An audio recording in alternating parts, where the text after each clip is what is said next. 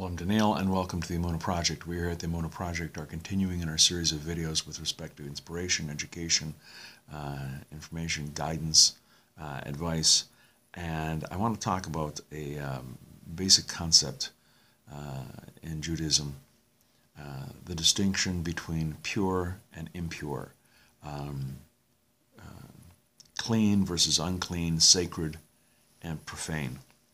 The Torah tells us in the book of Leviticus to distinguish between clean and unclean. It's Leviticus chapter 11, verse 47.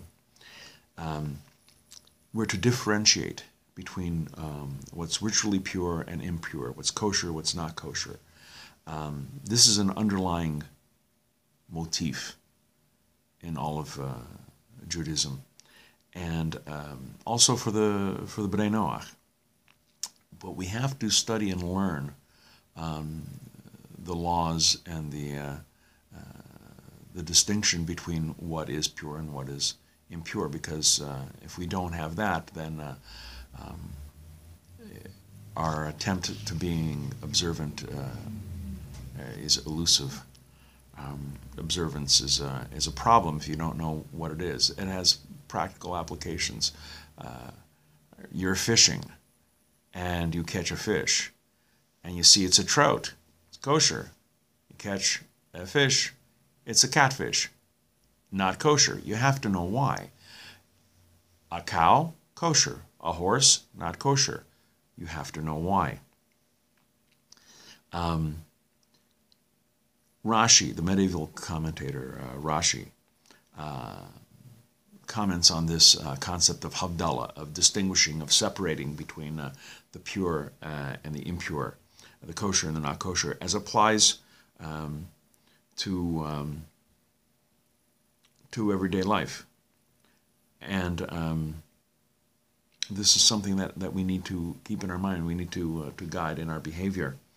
In shechita, in ritual slaughter, I'm not going to go into the details of it, but an animal needs to be ritually slaughtered in a very precise way. The cut has to sever certain things, and it can't be 95% right. A fraction of an inch is the distinction between what's kosher and what's not kosher, what's permitted and what's not permitted. And so in life, one mistake, one sin, causes great jeopardy. And also, one good deed, one merit, can cause salvation. There is a wonderful and rather lengthy passage in, I believe it is a tractate of Zara, that talks about the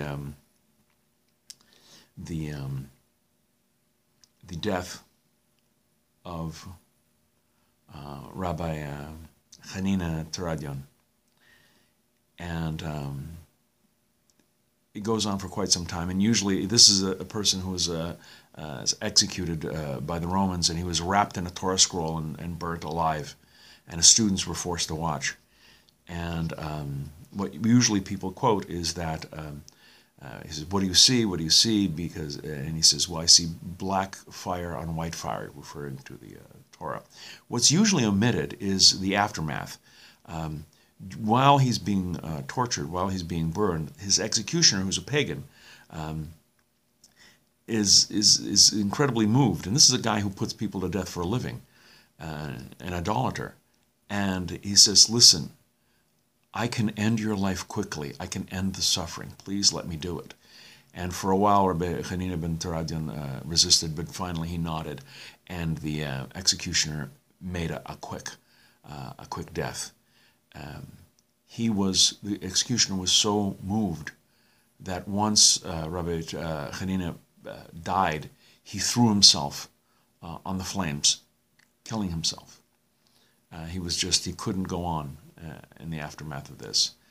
And it is said that a voice was heard from heaven announcing the arrival of Rabbi Hanina ben Taradian and his executioner, with one thing, the merit of one thing, you can win so much. There's also a passage in the Talmud in Tractate Eruvin, where Rabbi Ishmael meets Rabbi Meir, and Rabbi Ishmael asks him, well, what's your job? What do you do? What's your occupation? And Rabbi Meir says, well, I'm a sofer, I'm a scribe, I write things. Rabbi Ishmael says, be meticulous in your work. Be meticulous in your work. Because the omission or addition of one letter can destroy the universe. I'll give you an example. The word emet, emes, truth. A very important thing. God is truth. Our faith is truth. But if you leave out the first letter, the aleph, if you leave that out, it then becomes met, mes, death. That one little tiny letter is the difference of night and day. We're going to be doing more videos along these lines. Please come back, please watch, please learn. And until next time, on behalf of the Emunah Project, I'm Daniel, and thank you too much.